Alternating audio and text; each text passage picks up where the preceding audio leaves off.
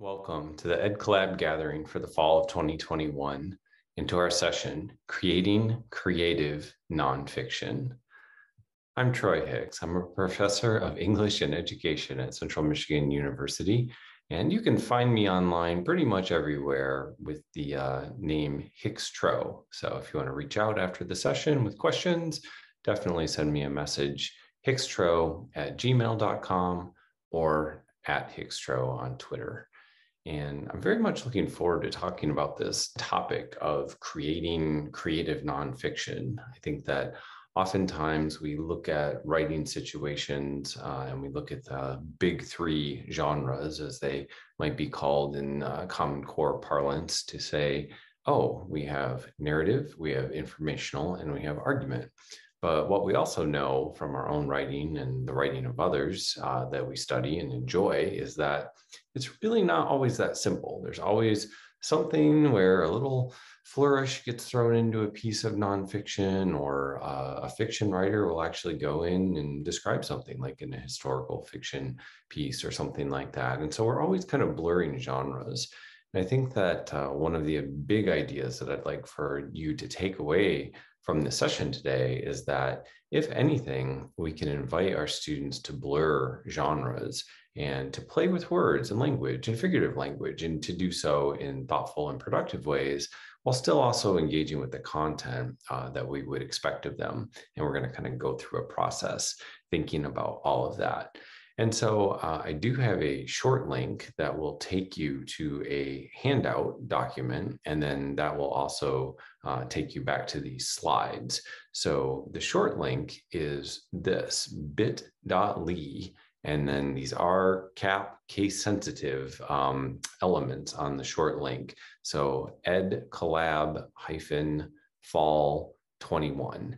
And I will try to make sure that those who are gathering all the resources for these video recordings have that. But if you follow that, it should take you, again, to this Google Doc, and will then carry where you can click into a view-only version of the slides. So again, I'm Troy Hicks, and I'm looking forward to our conversation today.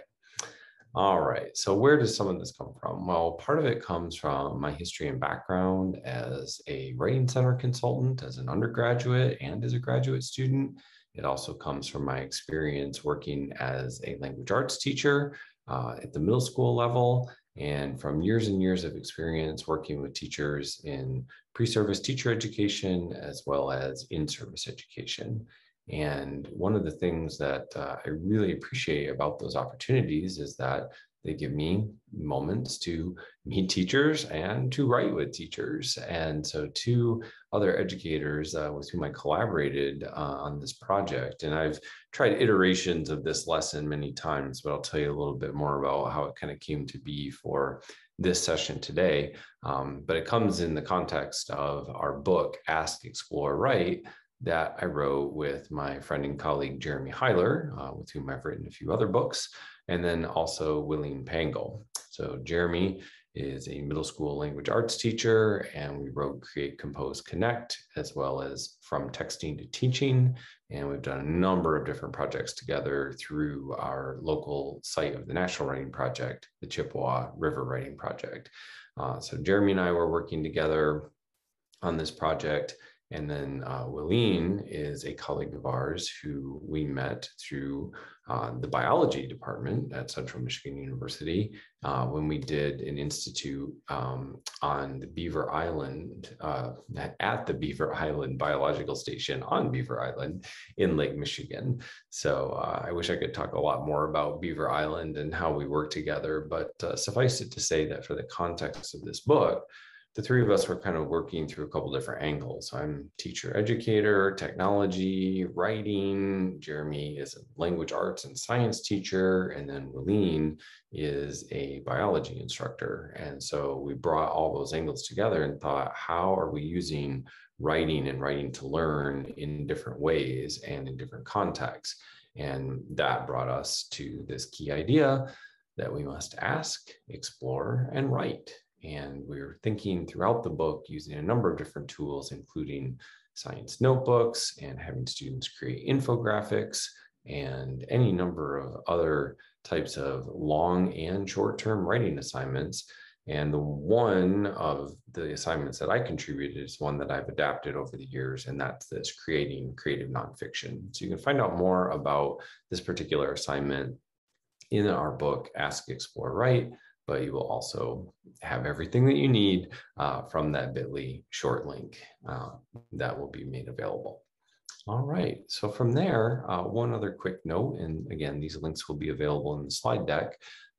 Jeremy was kind enough to curate all the resources from our book and collect them on his blog. And so if you link from that particular hyperlink on the slide, it will take you and you'll be able to go in chapter by chapter and find all the resources that we've been discussing, including some of the ones that we'll use today. All right, so Jeremy, Willeen, and I, as we sat down and we thought about what it is we were really trying to get at with the book, it was this. We assume and we believe and we know, through writing ourselves and our work with students, but also teacher research and showing what's happened in classrooms when students are invited to be writers, but then also just the history of writing and science notebooks. And you go back and you look at the decades of writing that scientists put in notebooks. That's part of it, and part of the peer review process and publishing and writing up lab reports and all those things. But even more so now, writing for the popular media and trying to explain scientific information in thoughtful and productive ways. So we begin with the assumption that writing and science are just part and parcel. They go together.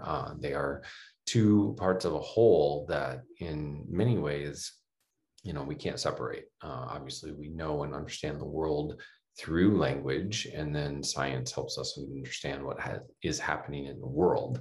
And so in order to really have thoughtful conversations about science, we need to have students writing as scientists would. And then the angle again that we take with this creating creative nonfiction piece is that we give them just a little bit of an opportunity to play. We give them what my colleague Kevin Cordy would call permission to play. If we don't give students permission to play and let them kind of move around the edges and try something fun, try something different, then we're probably just going to continue to get the same old stodgy writing that we've always gotten in the past. And so the goal here is that we're trying to give them a framework for play while also still understanding the scientific concepts. All right, so here we go. We are about to create some creative nonfiction. And again, you will have access to this Google Doc. And by all means, I would say, feel free to go ahead and, adapt and change and make a copy and do all the things that you need to do.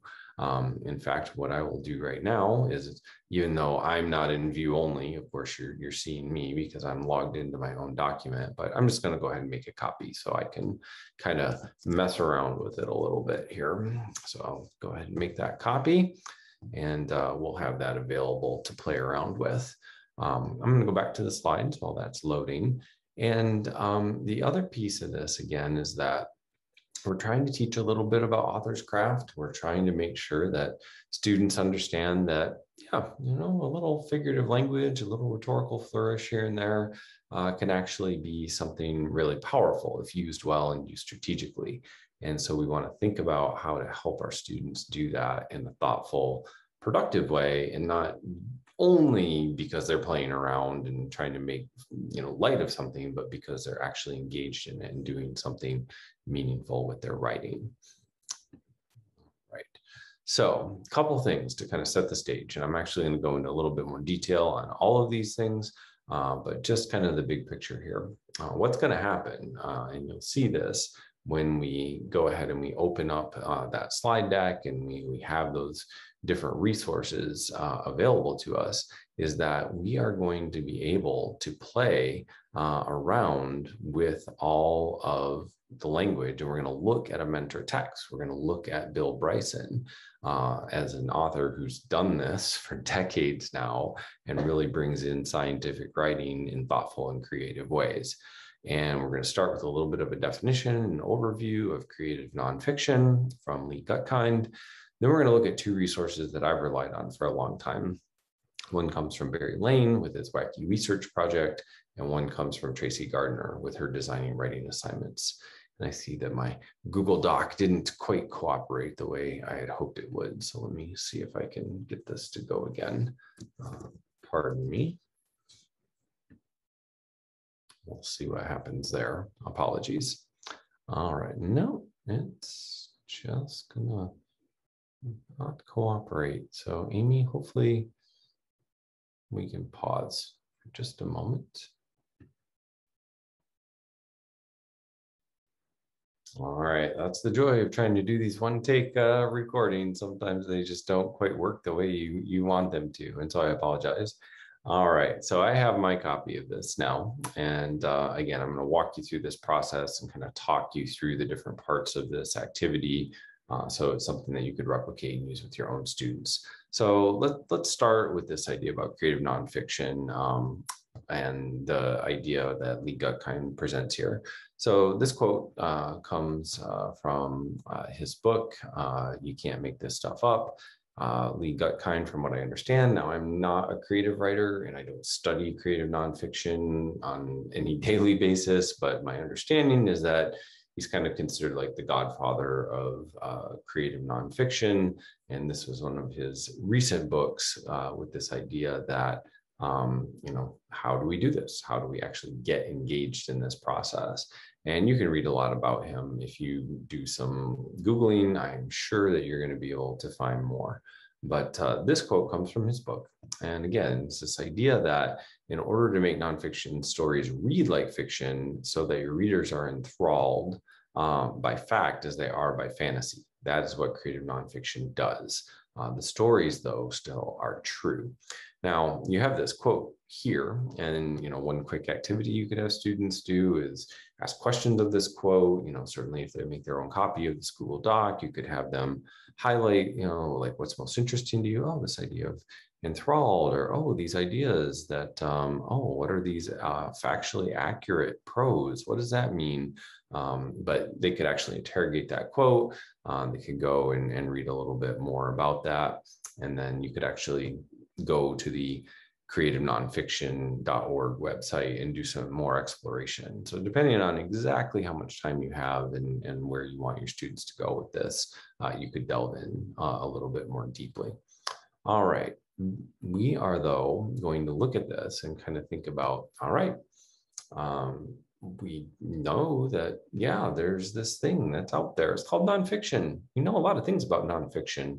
Probably by the time kids get to middle school and hopefully by high school, they know things about headings and tables of contents and indices and all those kinds of captions and bolding and italicizing and bulleted lists and all that kind of great stuff. So by the time we come back to this question and think about, what is it that we're trying to do? Sometimes we just have to reorient ourselves and say, well, we're surrounded by nonfiction. We do a lot of nonfiction. Is this really, isn't this just the style and the way it should be? Well, let's kind of interrogate that. And we're going to get to that when we look at Bill Bryson. But for right now, let's just look at some straight up nonfiction. Now, there's a good chance that you probably already have some nonfiction in your curriculum, or you could even partner with a science or a social studies teacher or someone else who is having students use nonfiction, maybe even have an article of the week. You could do this. But this is kind of like that idea of, going in and doing all these reading skills, but also reading like a writer. And so we want them to go in and look for all those typical nonfiction pieces, but then we're going to go down here and they're going to pick it apart a little bit. And so this is kind of a mini lesson. Now, again, you could do all this in one class period. This could stretch out over a few days, depends on how much time and energy you want to put into this one piece. But let's take a look. So we're going to go to this Black Bears Facts site. And I picked this one. There's a lot of Black Bear information that's out there, but I happened to pick this particular one because it was pretty well loaded with lots of images and text and almost an information overload. So we'll come back to that in a second. We'll let that load up real quick, see what's going on with that, and then we'll come back. But what we're going to do is we'll just read through it, and we'll do that whole kind of good nonfiction thing, identify all these parts and pieces. And what do you see? Well, it's a great text. Well, of course, because it's got captions and it's got headings and it's got all that kind of good stuff. All right, well, wonderful. And if it doesn't, then who knows? Technology, give me just one moment, please. Again, nothing like the good old website link change just to throw you off a little bit right in the middle of your presentation. So I'm definitely going to make sure that I've already fixed that on the Google Doc. All right, so let's take a look and see what this website kind of looks like. So if I click on this, it's going to take me to the American Expedition.us site about the black bear. And we can go in and we can, again, have students really take a look and see like, all right, well, what's in there? We see bolded lists, we see scientific names, we see headings, we see captions, all these kinds of great things that are in there. We see subheadings for diet, we see hibernation, et cetera, et cetera. We've got images showing multiple things. We've got a video embedded. So it can all become, the point of having kind of a larger conversation about, all right, just nonfiction text. But okay, what would a writer need to do to make this text? Oh, well, we could assume maybe that's opinion. All right. Cunning and strength. Well, where would we'd have to find out, well, how does it relate to other animals? And is it one of the strongest animals or not? Do research on that. We'd have to go in and think about, what does it mean by charming? So this one even already has a little bit of, some different stuff in there, but these facts, of course, are the ones that we're really interested in. They don't travel very far, range of 2 to 6 miles. Oh, okay. So again, what are the facts? How do the facts work? How are they displayed in typical nonfiction fashion? And what I'd like to have them do then is take that chunk and really go in and kind of unpack it and think about it a little bit more. And, so we can go in here and we can say, all right, well, where's a good piece of this puzzle that we can pull out? Now, I will apologize because the text that I have as a sample in my copy, the link as I was getting ready wasn't working. And so I had to update and go back to that USA Expedition site. And this was only the best one that I could find at that point. And they didn't have that original text. So I have original text from an earlier version of the site. But again, you can probably find similar types of writing other places. But at any point, we've gone through this first step. We've invited students to go into that typical nonfiction piece. And now we're going to have them really go in and start to pick it apart.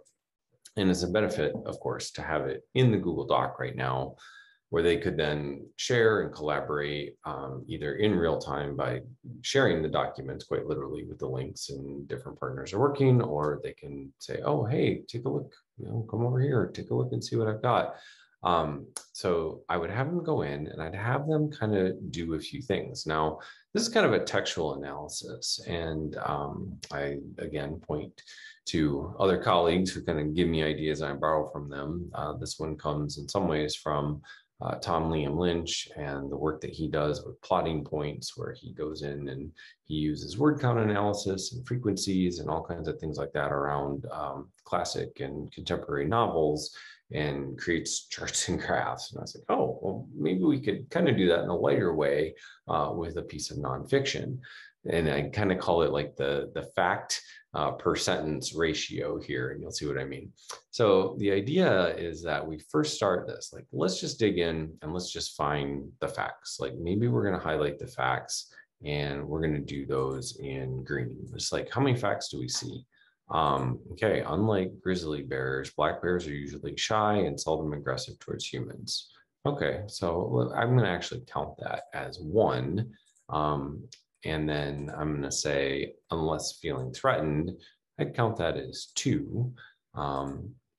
And then if you encounter a black bear, stay calm and do not run. So, okay, so there's another fact. And so you could have them go through and do that level of analysis and say, well, how many facts appeared in that first sentence? Oh, well, there were 2 in that first sentence. Oh, okay. All right, so let's just go out on the side and we would just put, the number 2 in there or something to that effect. And you can kind of have them break it down and say, let's just look at it. Let's kind of see the density of facts in this particular paragraph. And that'll become important later when we look at the Bill Bryson piece. Then I say, all right, well, what's the most memorable sentence in here? Like, this is pretty straight up nonfiction. It's not super exciting. What do you see? What do you notice? And say, oh, okay, well, I don't know, maybe this one about attacks are very rare, but they happen when their head's down. That sounds pretty exciting. That's interesting. All right, cool. So then we'll go in, let's highlight that one in a different color. Let's make that one blue. All right, and of course, there's a fact in there too. So they would have already gone through and done that level of analysis. And then I say, all right, well, what makes it memorable? Like, let's go ahead and add a comment out here on the side and say, kind of tell me from a literary sense, like, what's piqued your interest as a reader, but then also why is that particular fact compelling to you? Because when you go to research your own animal, you're going to have to come up with something and really kind of articulate why that's important and be able to say that in a thoughtful way. So again, go out on the side, make a comment. Oh, wow, well, there's a couple facts in here. So what makes it memorable? Attacks are rare. When they happen, the bear will be on all fours with their heads down. So there's 2 facts in that sentence. You kind of get an image of the bear. I can imagine the bear, being like this and doing this and that. So, it's not, again, there's no similes or metaphors or personification or anything here. There's not even a whole lot of imagery. But the idea is that boom, you've got this simple thing here, and you've had students articulate what it is and why they find it important. And there you go. So they've done the analysis of the nonfiction, and they've thought, okay, how do I do this? And, not to like position it and set up some kind of straw man argument. Oh, isn't that so boring? It's just straight up facts. There's nothing in there. But to put that in conversation with what we're going to do next, you could kind of play it up a little bit. You could be a little, sarcastic, like, oh yeah, that's great text. I mean, it does get the facts out there. It's pretty exciting, right? Haha. All right, let's take a look at what's next. Now, moving into this, a few things to kind of note. One, I'm just a Bill Bryson fan. I'm sure there are other authors that do creative nonfiction, and they might do it about other topics besides animals. It just so happens, as I mentioned a little bit earlier, we were on Beaver Island doing this activity in the context of all the biology field experiences we'd had that week. And as I was getting ready to prep that lesson, we were talking about bears. I'm like, perfect. Bill Bryson has a piece from A Walk in the Woods. It happened to be the summer, either the summer of or right after when the Bill Bryson version, when the movie of this was released. I think it was Nick Nolte and someone else was in it, Robert Redford maybe. At any rate, we said, all right, so let's use it. It's timely, it's useful. Clearly, you could find other pieces of creative nonfiction, and that's fine. All right, so I say, all right, well, hey, let's go in and let's read A Walk in the Woods. Let's see what's available and what's out there. And so we jump in. Now, not going to read all of it, obviously. This is a lot for right now. But what I would do is say, hey, let's actually, go in and let's find a particular part of this that we find very compelling. And again, since it is available, yes, it's copyrighted material, but in educational fair use and transformational use, we're taking it because we're going to use it for analysis and critique. So I've just copied a few paragraphs out of here, and I've brought that back over here. All right, but before we have them dig in, okay, hey, remember earlier today or yesterday, whenever we did the analysis of the nonfiction, we're going to do something really similar, but we need to come at it with a slightly different angle. So the first thing is you would present to them this list, and maybe depending on the age level and thoughts that you have about what your students are willing to tackle and capable of, you might have them look at this whole list, or you might try to boil it down a little bit. But they talk about kind of the facts and research and reporting and so forth, and then storytelling, narration, character, setting scenes, all of these types of things. So again, this might be a little overwhelming for younger students. You might want to even take this and turn it into another Google Doc and narrow it down. But they would go through all this. And especially, I think this part right here is really important. And then again, you can see he references the gut kind, and we talk about some of the elements of creative nonfiction and why it's particularly important. All right, so we go back and we say, all right, we are going to analyze and we're going to look at a walk in the woods. Let's think about it. So kind of do our fact per sentence ratio, and we would get that all kind of spelled out. Then we're going to go through it and look for literary analysis. Where are we seeing similes and metaphors and so forth? And then what do they do for you as a reader? And then where does Bryson position himself, as a character in the story? And what's the connection to real life? All right. So, again, we go through the first part of it. If I were to be pawed and chewed, and this seemed to me entirely possible the more I read, it would be by a black bear, Ursus americanus.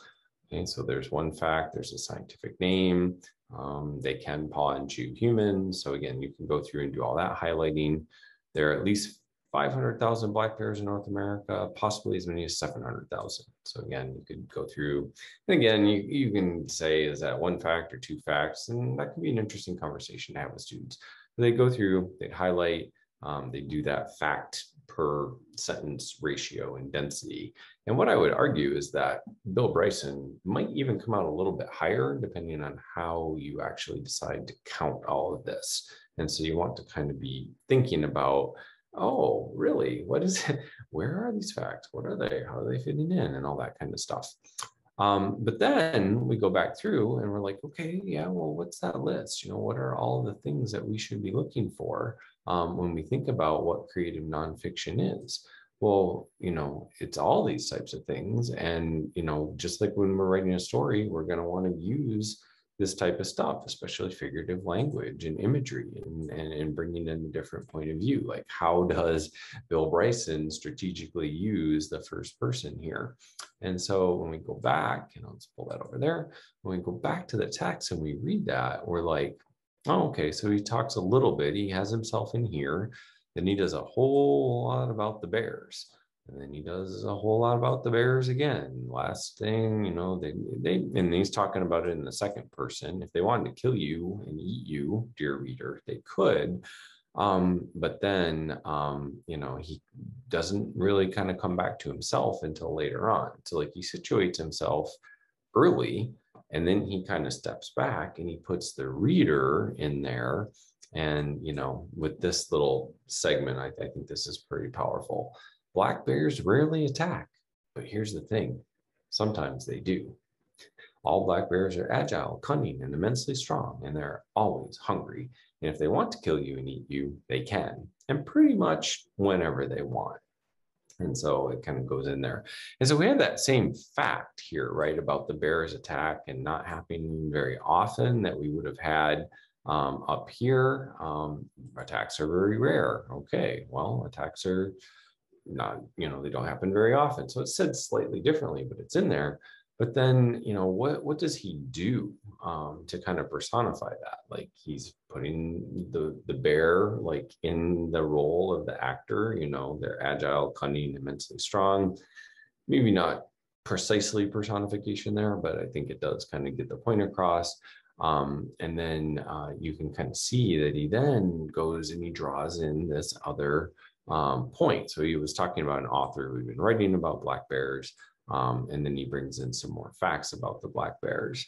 Now, again, maybe he's not using too much here in terms of metaphor and simile, but there's definitely imagery, right? Like you can imagine that black bear, that cunning, agile, immensely strong black bear, which yeah, kind of, you had that image from that more straight up create nonfiction of the bear with its head down. But here we're kind of going, oh, wow, that bear has personality and it's got a mission and it is out to get me.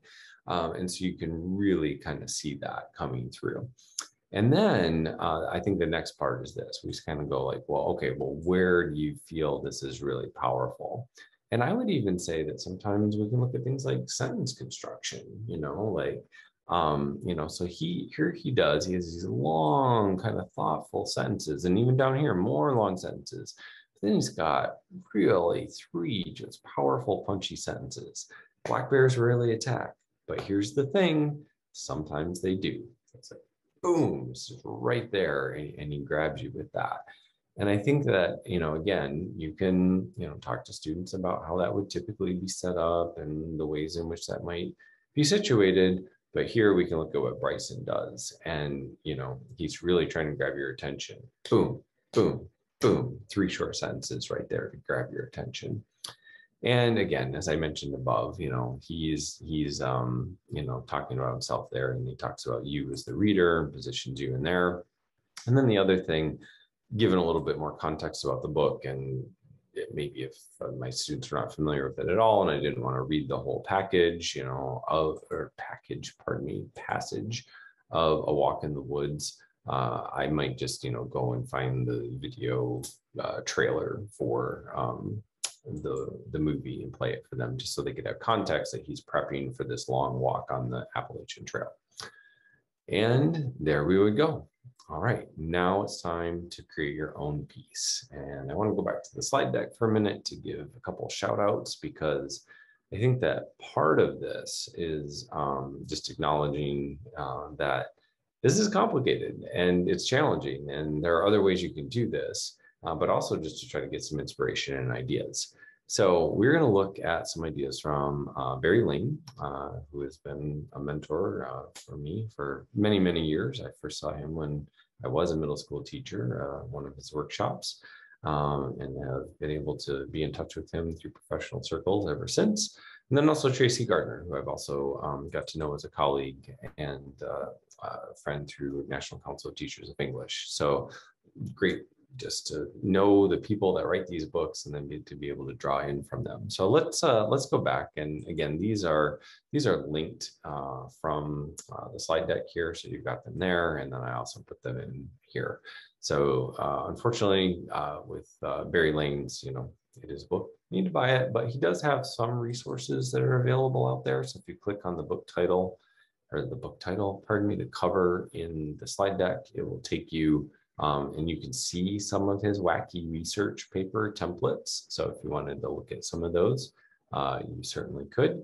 And then also with Tracy's book, the National Council of Teachers of English and the Writing Across the Curriculum Clearinghouse out in Colorado. Oh my goodness, Colorado State.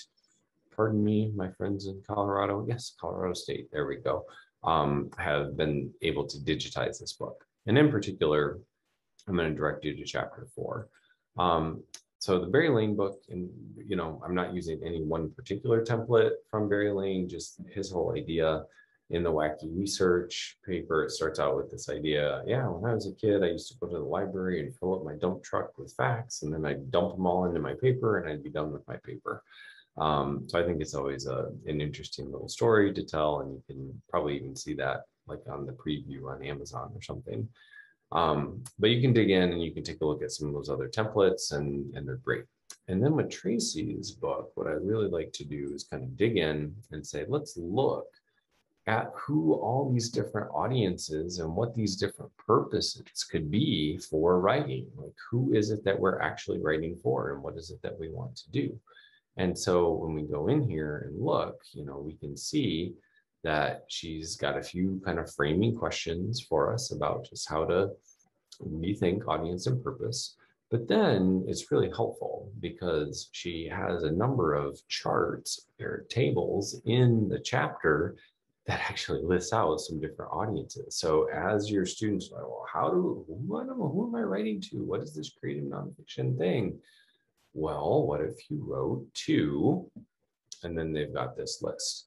Similarly, if you continue to go down, And if you want to expand beyond just a simple kind of textual based piece of writing, she's got different genres and formats. Oh, I like this one too. Like rather than just saying, oh, you're going to argue or you're going to persuade, here's the angle that you're going to take on that. It's probably a little bit different to write something if you're annoyed as compared to if you're being sad. So how might you bring a different angle like that in? And then again, later on, she's got some of these different, genres and time frames and stuff like that. But where are they? There they are. So there are the different types of sources that you could draw from. But I would also say these are the types of things you could have students write, and then that connects back to the Berry Lane piece. So and I'll show you a couple examples of that from some of the teachers with whom we've worked. All right, let me clear some of the clutter here so we can get back to where we need to be. All right, so we're now again thinking, how do we get students to do all this stuff? They've read Bill Bryson, they looked at this sample, but still, wow, this is tough. How do I get them to do that? All right, well, I've tried to provide you with a template. I'm very much a fan of like they say, I say, and I know Fisher and Fry have done some things with templates before in the past. Some people would say that templates limit you. I would say that they're a great place to start, right? So what I tried to do was take a couple of the sentence structures from what Bill Bryson had done, and then I would say, go take a look, let's go, find your animal, get your facts written down, and then let's go back and let's use this great template of creative nonfiction that we can find from Bill Bryson, and let's create our own. And so what I would have them do is use these three sentence starters or templates. If you were to be blank and blank, and this seemed to me entirely possible the more I read, it would be by a blank. All right, and we go back to the bear. So if you were to be pawed and chewed, and this seems to me to be entirely possible the more I read, it would be by a black bear, Ursus americanus. So if you were to be stung or, whatever, I don't know, annoyed and stung, it seems to me entirely possible. The more I read it, would be by a wasp, following the Latin name or something like that. All right, so you kind of get for that first template. All right, there are at least so many of these things and possibly as many of these things. So again, I've borrowed from this sentence right here. And again, your students are going to have to go through and do this research and find these sources and make sure that they're being accurate and trying to figure out what scientists know about their different species that they're exploring. So they could do like comparison numbers. And then I love this sentence, something for this combo of sentences. They rarely blanks, but here's the thing, sometimes they do. All blank are blank, blank, and blank, and they are always blank. So again, I was saying this one earlier, the bears are hungry, et cetera, et cetera. We now can see that there are, now, all right, how do we do this? So again, we go back to, well, wasps rarely sting, but here's the thing, sometimes they do. All wasps are such and such and such, and they're able to do this and that. And so we think about, whatever animal it is we happen to be doing, and we can go from there. Now, again, Bill Bryson may not fit the bill for you and your students. You might have to go back and kind of think about it, but at least it's a sample there. So I would quite literally have them, copy this right here, and then they just go ahead and copy it and say, hey, go ahead and just plop that right here in this text box so I can find it later when I go back in your Google Doc, and you can take out the bullet points at that point, dear students, and go ahead and just write away. So they would get started. All right, so that kind of gives you the overview. I want to show you just a couple little tiny snippets of examples, and you can find these links on Jeremy's site, and we mentioned them more in the book. And I'll tell you a little bit more about Beaver Island along the way. So you have that, you had the link, we'll keep going. All right, so we've done this lesson a couple times, and it's been a while, unfortunately, being the times that we're in. We've been able to go to Beaver Island. We're hoping to again next summer.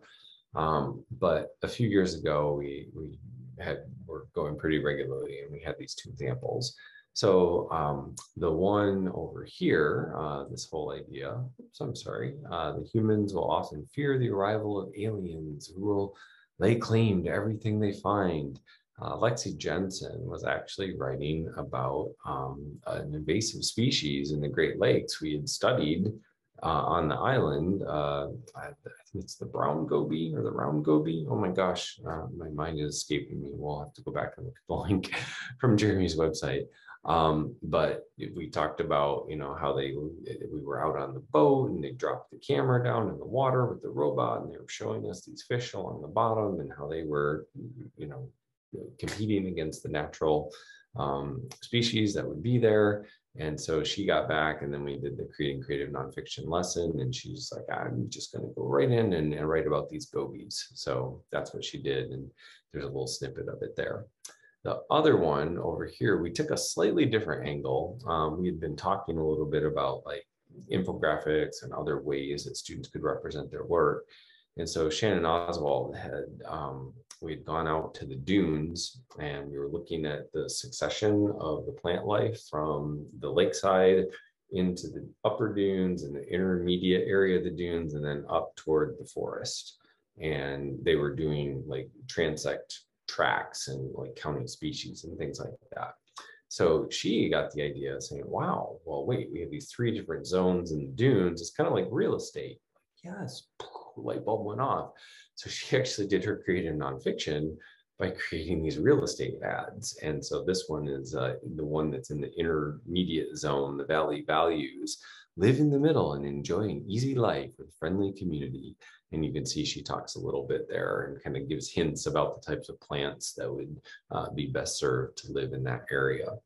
And so you can have fun with it. Again, going back to Tracy's work and Barry Lane's work, thinking about all the different genres and ways that you could have students take that initial little nugget, that kernel of writing, as Gretchen Burnaby might call it, and then expand it into something much bigger. All right, so with all that, we're going to kind of bring it home here at the end.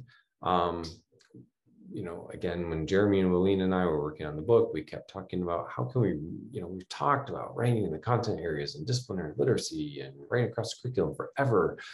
How are we really going to do this? Well, let's try to present some ways. And so, we wanted to make it as useful as possible.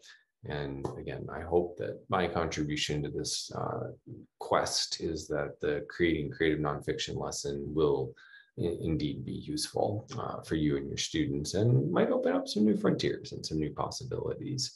And then as we think about it, we're like, okay, well, what's the goal here again? And to kind of almost come full circle, as we close the book, we said, we believe that the process of asking, exploring, and writing can help our students adopt the skills and dispositions that they need to be scientifically literate now and in the future.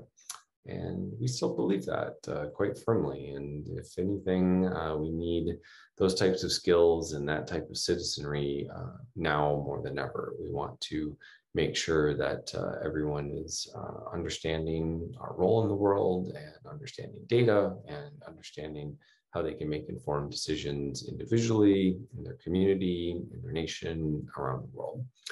And so with that, just give a quick nod to Slides Carnival for the thanks for being able to use this template. And I will again, go ahead and make sure I pull that bit.ly short link up in a nice, robust and zoomed in way. So you can see that. So the resources here, bit.ly, ed collab together, case sensitive -fall 21. My hope is that you will be able to soon try creating your own creative nonfiction, and very soon after that, welcoming your students to create their own creative nonfiction. I do truly think that the process can be incredibly powerful, and if you let it, be quite fun as well. So thank you again for listening to the workshop. Enjoy the rest of the sessions. And again, please reach out to me if you have any questions or concerns. hickstro@gmail.com or hickstro on Twitter. Thanks again, everyone. We'll see you again soon.